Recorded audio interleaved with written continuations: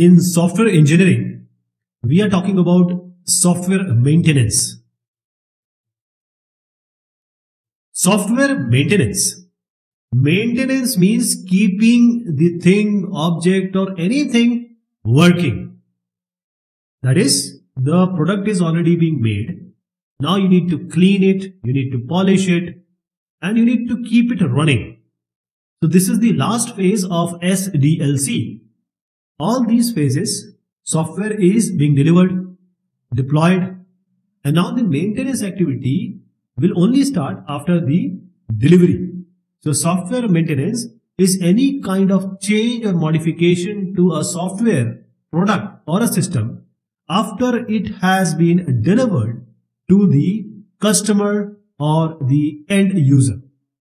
This is software maintenance. Please remember, maintenance is the most time-taking and effort-taking task involved in the SDLC.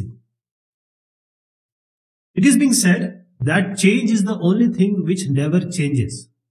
So change which doesn't change is inevitable.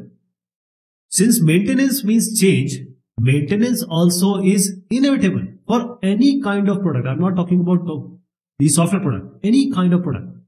If you are having an air conditioner, you don't go for the servicing, the filter will get dust and it will be useless after some time. So maintenance is everywhere. Most products need maintenance because they have the wear and tear, like car. Now in the car, say 6 to 8 months you have to get it serviced. There will be some wear and tear in the machinery, basically the tires mainly. And these are the wear and tear, mainly the product or hardware products. But software products, they don't have this kind of problem. That is, they do not need maintenance on this type of count or account. So there will not be a problem like this. Software maintenance has something other to deal with. Many people, they think that if the bad software is created, you need a lot of maintenance. But this is absolutely wrong. The opposite is true. Bad product, what do? You just throw it away. You don't maintain it. But the good products, best products, they are maintained. They have longevity. So they are used for a long time. I'll give you an example. See, when Unix came, it was coded or implemented in assembly language. We have known about 8085, 8086, this microprocessor language, etc. Now, when C language came, the Unix was rewritten in C language. Why? Because we wanted to keep working on Unix. So we don't throw it away. This was a good product, so we need to maintain it because it is going for that from the time it was being created till now. Software maintenance takes various types. This can be done in 4 types. Preventive I have written first because this is more related to the hardware stuff. But still, if you are being asked, you have to talk about all these in software maintenance as well. Software maintenance or keeping this software up to date, we need certain maintenance. First is corrective, adaptive, perfective and preventive. Corrective, adaptive, perfective, preventive. Preventive is the first kind of maintenance because this is the fire cannot happen. Corrective is fire happens, then you do certain thing to, to get away from it. So corrective maintenance, adaptive maintenance, perfective maintenance and preventive maintenance, these are the 4 types of the maintenance, software maintenance. Corrective maintenance is all about bug fixing. So corrective means to correct it. That means something is wrong. So if something is wrong, you need to correct it. If you deliver the software to the user, now users start using it.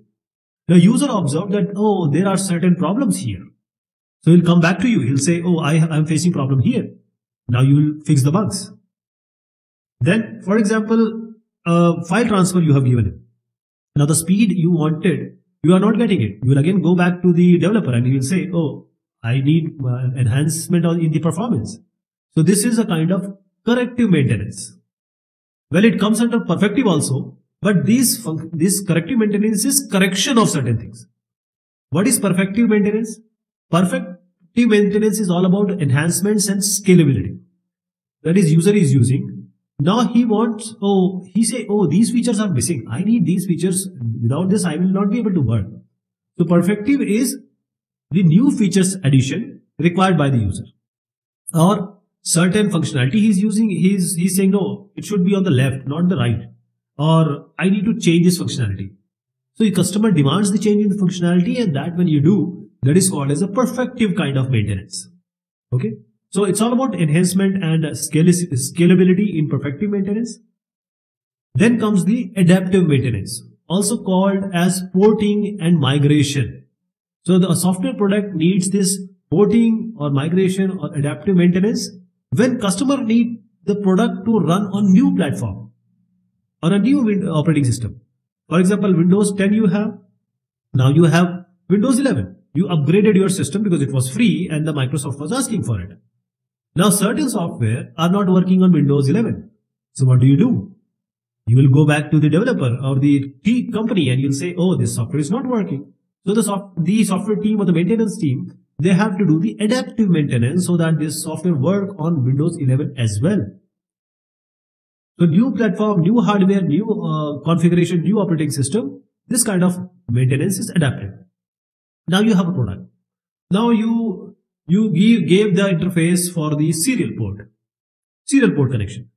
Now somebody comes and says, no, I want the parallel port also. So these need some interfacing changes. This is adaptive maintenance. And there is a preventive maintenance. See, preventive maintenance is, corrective is, fire has happened. Now you need to say firefight.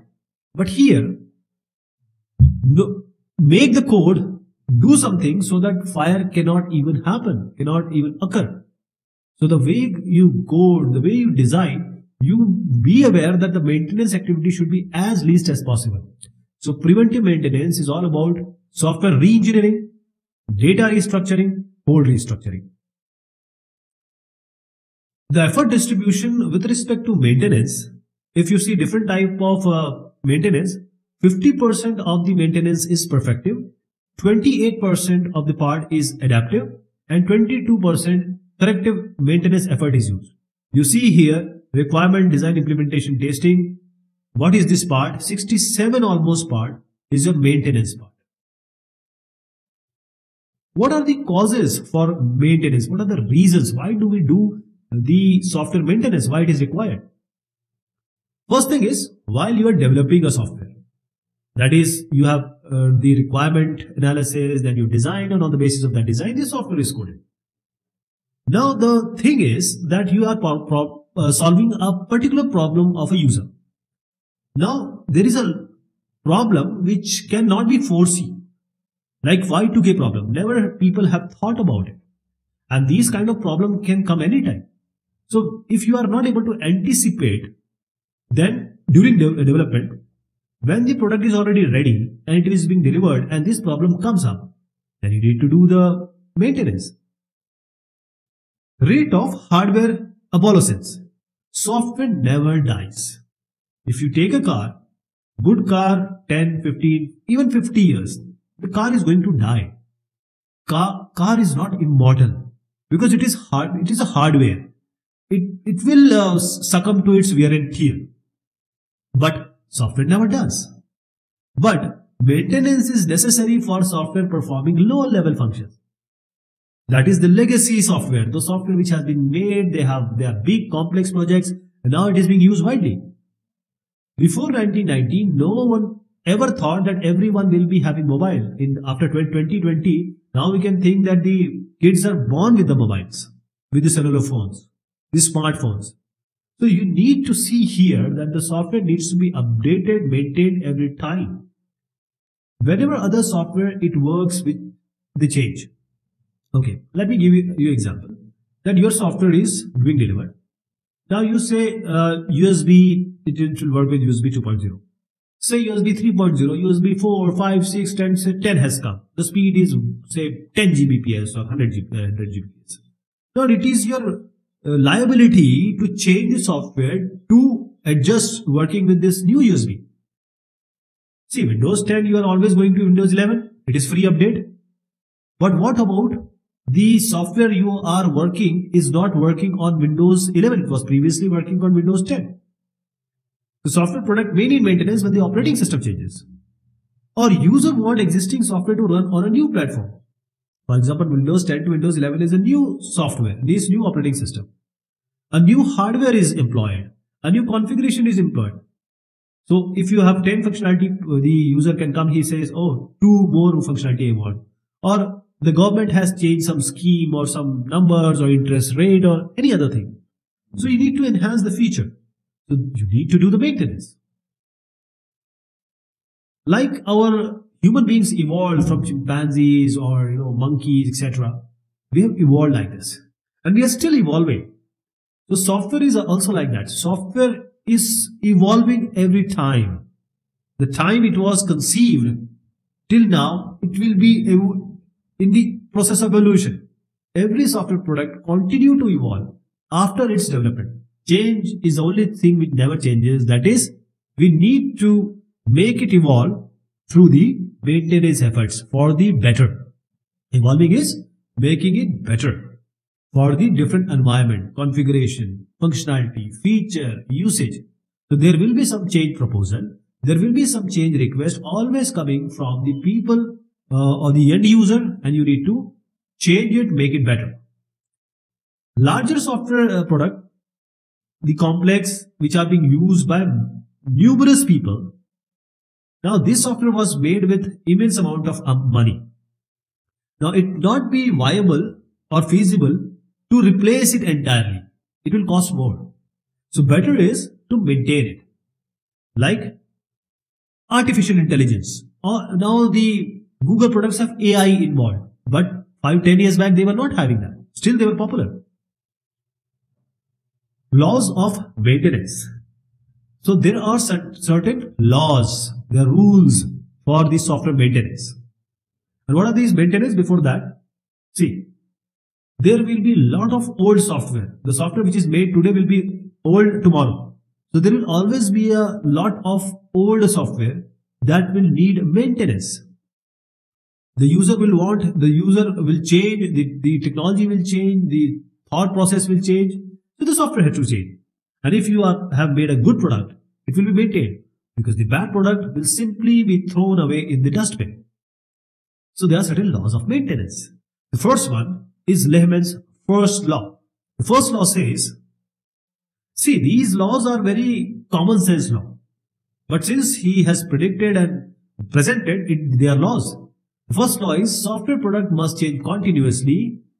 If they are not changing continuously, they will be useless. That is, they are useful only when the software products are changing continuously, evolving, modifying continuously and becoming progressively useful. Otherwise, they will be useless. The second law of Lehman says, when software is maintained, its structure degrades, and it always happens. You know the regression testing? Why do we do it? If you hire a maintenance guy and he's not able to maintain properly, for one part is having a problem, bug, he tries to fix it and he creates 10 more bugs. For that, you need to put a lot of effort in the maintenance phenomena, because you really want to avoid this kind of regression or propagating or bug, say, network strategy. Then the Lehman's third law. Over a program's lifetime, its rate of development is approximately constant. There is no peak, there is no trough. Sometimes you are developing a lot, sometimes you are not developing, sometimes you are changing the software, sometimes you are not modifying it. So, right from the requirement, design, coding, testing, deployment and maintenance, the software development, rate of development with time remains constant. Legacy code. There are major maintenance problems. So, what software, what system has already been made years ago, and what are the major maintenance problem we perceive or we encounter? If, first of all, the maintenance engineer, when he sees this code, he finds something. First is the unstructured code. You have bad programs. You have written go to. You have lot of nested if else, multiple if else looping construct. You have big procedures like 1,000, 2,000, 5,000, 100,000 line. So that means bad program. You have very high coupling and low cohesion. So this maintenance programmers, they might not have the knowledge, or they have insufficient knowledge for the maintenance of this sort of system. That is, he might not be having enough knowledge of the application domain. So software maintenance, as the name has grown, evolved, it has taken a bad name. Maintenance means you have a problem, then only you do the maintenance. So software maintenance is like having a bad image. Sometimes a good software means, always a good software means you have good work products like the software product. But not only the code or the source code, you have the documents as well, like the software requirement specification, design document with all the UMLs, test plan, user manual, the installation guide, the compilation guide. There are so many documents which will help the coder and the maintainer. But sometimes the document is absent, out of date, or even insufficient for anybody to actually understand. Even if a very good maintenance guy you have hired, he will not be able to find anything to do. So I will show you these all. I'm just giving you a hint here. There is go to here. This is very bad modularization, low cohesion, high coupling. We are always going for high cohesion and low coupling. And then we have nested if else. The person is going to fall through his mind when he sees it. Insufficient knowledge, bad image of maintenance. That is, the maintenance guy may not be good, or if he is good, then the software he is going to maintain is not good in terms of the documentation, in terms of the content he need to understand. So maintenance team is usually different from the development team, not always, but most of the time. You will always see, oh, the guy has gone to America. Why? He is maintaining the software. He has gone to the offshore to maintain the software. So there is a different team. Even after reading all the documents, sometimes it is very difficult to understand that thing is done in which way, in certain way, because they have not created the software. They are just trying to understand the software. What was the intent of those people who have actually made it? There is one more thing. It is a human, limitation. If I read a book, I am talking about myself, I start reading, I just sleep. So if you are being provided those documents and if you start reading, may not be possible you will extract each and every information. So maintainers may be very good in writing code. They are very good at programming. But problem is they may not be good in understanding some code which is written even by other person. You can write code, understand it, make any code. How about knowing the code from others? Detecting the problem, where it is, the bugs, modifying the design, code or the documentation is again very difficult by a second person. And the most important part, which comes as an interpersonal skill, working with the end user, trying to understand, trying to solve. This cannot be a cup of tea for everyone. So working with end user is also a hurdle. Maintenance nightmares. These are the things which will always be there and giving nightmares to the maintainers. First is the use of go-tos. This is a simple code. You see it is written in BASIC. One more code, it is C. So you have a go-to. Now previously when it came go-to, everyone was thrilled. Oh my God, what a looping construct. Oh, this has solved a lot of problem. But it has created a lot of problem. This is a go-to. It just shifts the program control to anywhere. Even a big aircraft succumbed to this problem and many people died. That is why in BISRA standard, they say no go-to at all. Then the procedures. We are thrilled to write a long code. Oh, I written this much of code, but they are lengthy procedure. What about modularization? What about the cohesion? So procedure should be small, should be maintainable, should be testable. Poor and inconsistent naming. Now you just write name like you make your emails earlier. My cracking, Insta, story, like this. This is the name of your variable. And we have seen these kind of names. Function is of add. Now you are writing your say your FB peak. These kind of name are used normally. The poor and inconsistent naming is one of the nightmare.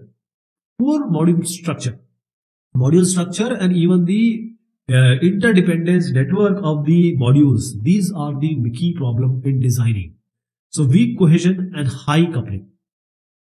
See, when you are making modules, and see here you have different modules and they have a weak cohesion. They are not doing a single work. They are actually taking work from different module, giving them, taking them. So there is high coupling also. But here, a good modularization, good program structure or module structure means a module should do what it was intended to do, single work. That is, we need high cohesion. High cohesion we want. Normally we find weak cohesion. When multiple modules are interacting with each other, we need low or least possible interaction. That is called the low coupling, but we find high coupling. Deeply nested conditional loops. We have a lot of conditional statement, if, else, for, while, do while. Go to is almost finished now. So these are there. So when we program, we tend to put all our logic, mind, brain in making this kind of structure. What will happen? The mind will fall like this, the person is falling here. Functions having side effects. We create functions which are meant for good, made for good, but they are actually creating side effects. They are actually creating trouble in other codes, other functions. How to do better maintenance? Software maintenance, this is the last phase in the software development life cycle. But it is the most important phase. So how do we do it? We need to know the program first. Either it is a software or a system, the understanding is the key. Then we can do the re-engineering. The reverse engineering and the forward engineering, they both are combined and they are called as the re-engineering. So we have to find out in this reverse engineering the design. So we need to recover the design from the code and the specification from the design.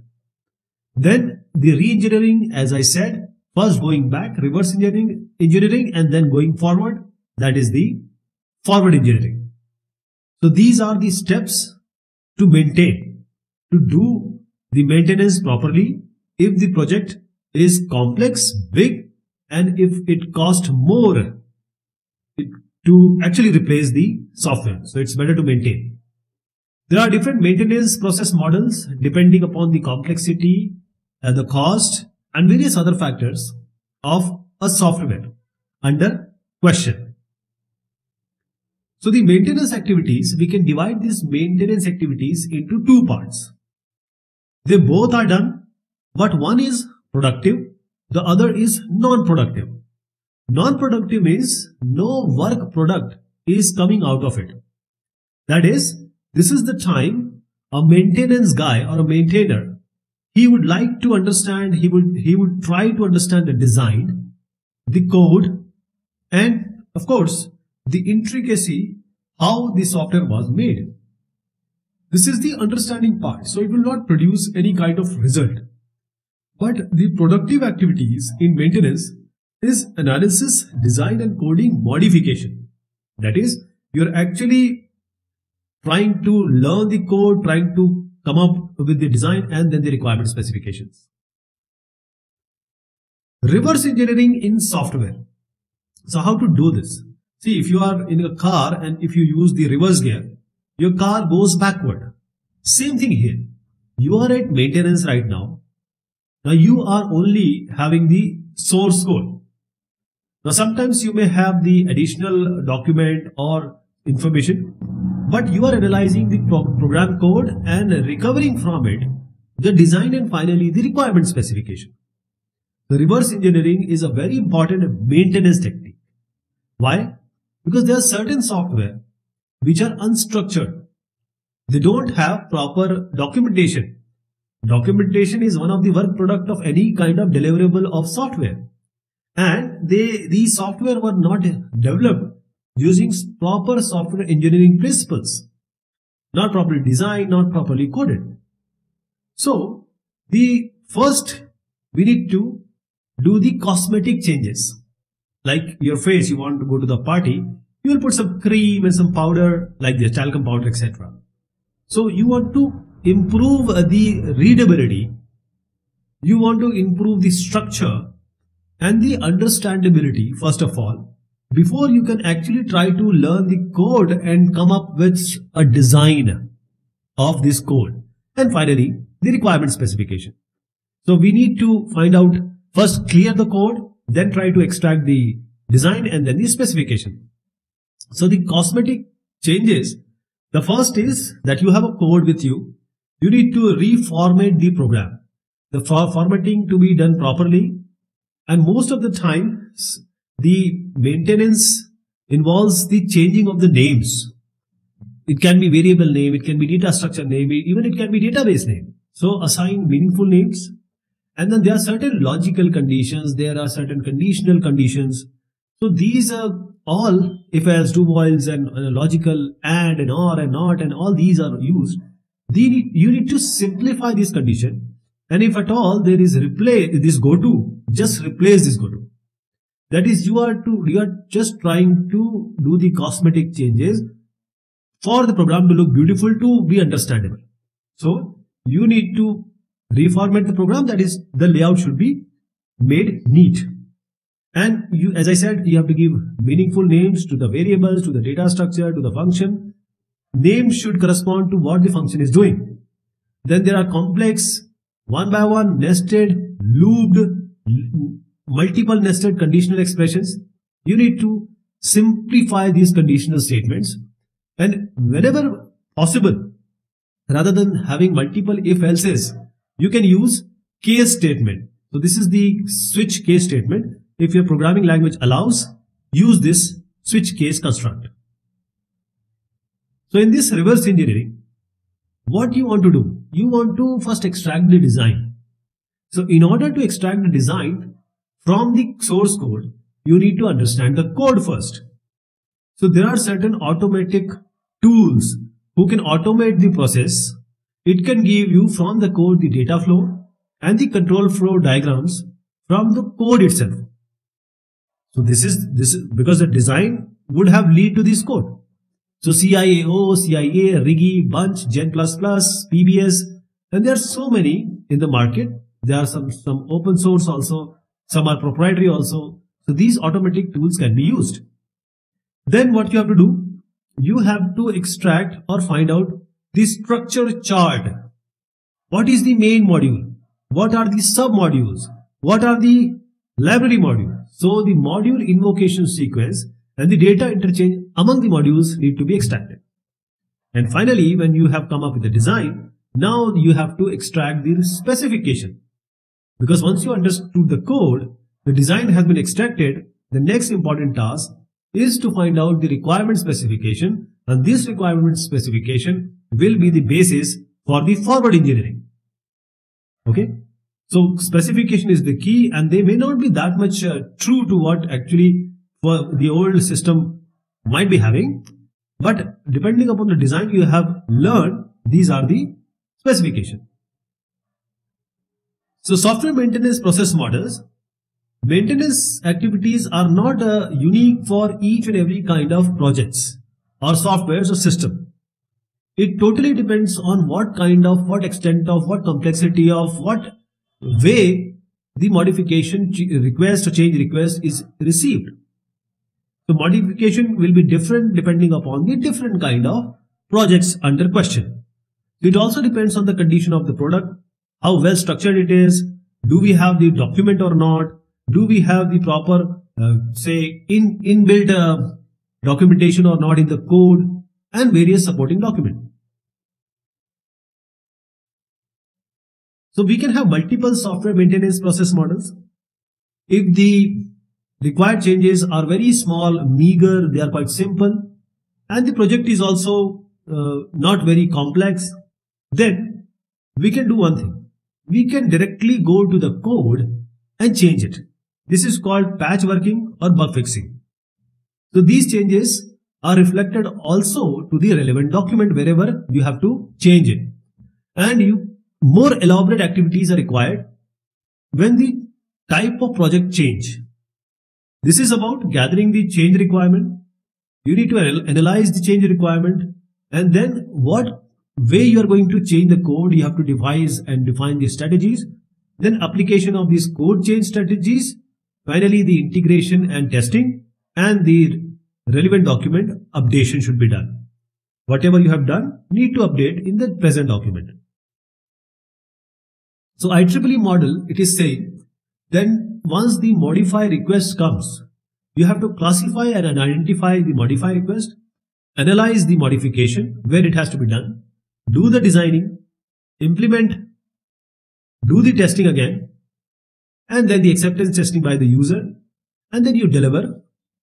So this is how this circle will go on in the maintenance activity. So first we will start by the change requirements gathering.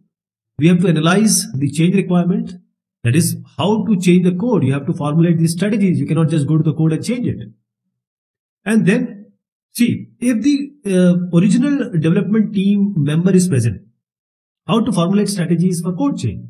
If the original development team member is there, it will reduce the working time, and especially when the code is very unstructured and you don't have the documentation properly. Also, if you have the old system available with you, that is the old system. Now, as a maintainer, a maintenance engineer, it greatly helps you because it gives you the insight of the old system, working old system. Now, when you modify the system, you have the comparison. Okay, this is my modified system. This was the old system. This is what we have changed. And also, both systems are in front of you. So when you are debugging, program traces of both the system now can be compared so that you can localize the bugs and fix the bugs. So this is the, if you have earlier team and earlier system. So you need to gather the change requirements, analyze the change requirements, devise the code change strategies. And as I said, you have to implement the code change strategies, application of this, and finally testing and the documentation updation. So this is the software maintenance process model number 1. There can be multiple software maintenance process models. So this model, if the software is a complex software and the complex maintenance projects are there, so we need to apply the software re-engineering. Okay, because the amount to replace or the cost to replace the software is very high. So we need to start with a reverse engineering cycle and a forward engineering cycle. Both are combined and called as re-engineering. So forward engineering plus reverse engineering is nothing but the re-engineering. And here we will use or reuse, you can say, the existing code and the documents.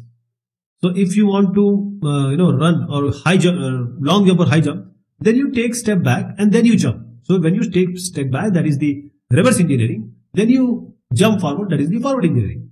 So you are going from maintenance to the development, code to design, design to requirement analysis. So finally you are trying to find out the requirement specification.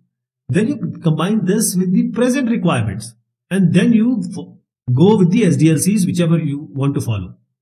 So this kind of software maintenance process models are preferable when amount of rework is quite significant and software has a poor structure. So the rework, if it is significant, we cannot just go and do the patchwork or fix the bug at local point.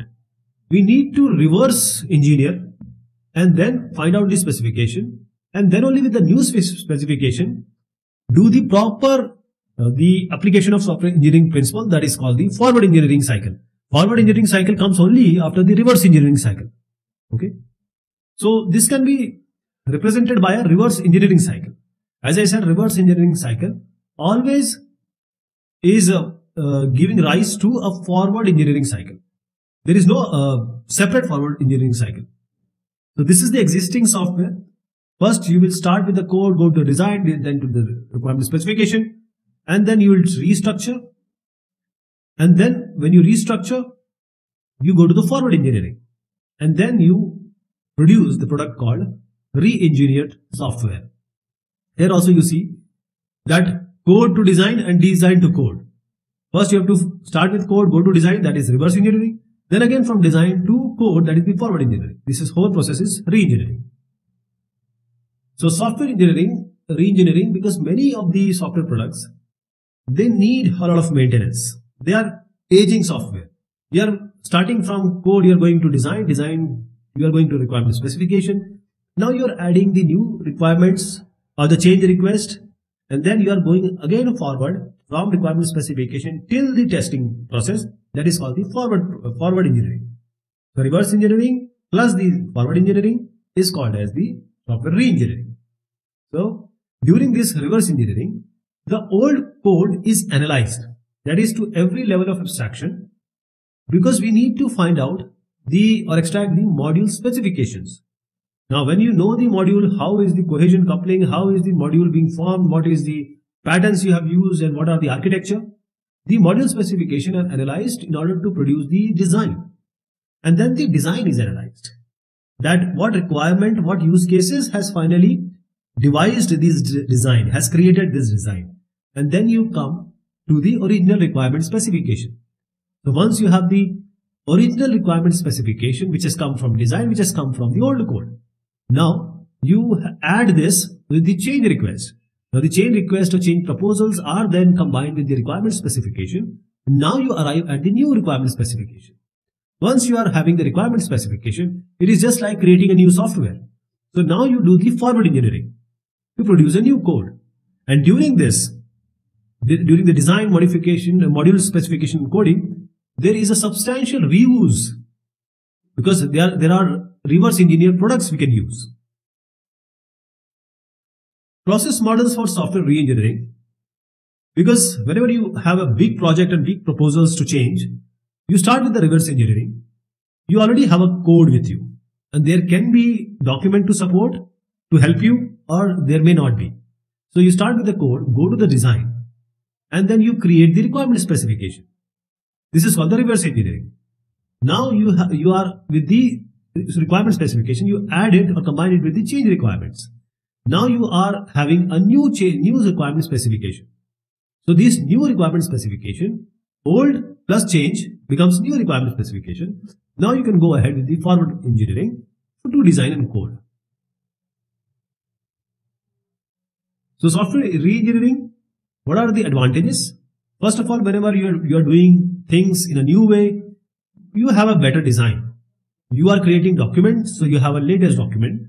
And since the performance and the enhancement and the efficiency is always increased, because you're making the new project with new technology, new thoughts, and re-engineering is preferable when the rework is quite high. That is, you cannot go with just patch fixing or bug fixing. And when your product is showing with respect to reliability and availability, the failure rates are quite high, then re-engineering is always preferred. Though it takes a lot of effort, but it is always advisable when the product is very difficult to understand. Re-engineering is the key. And since, as I said, when you have a better design, the efficiency, the efficacy, the performance, the other quality measures, they increase. This approach is more costly than the first approach, that is the first model, which is bug fixing and patching. Empirical study says that the first process for just bug fixing and patching, this second one is only applied when you have a rework which is more than 15%. Process 1 is only applied when you have rework less than 15%. Okay, this is all about this discussion. Thank you so much. Take care of yourself.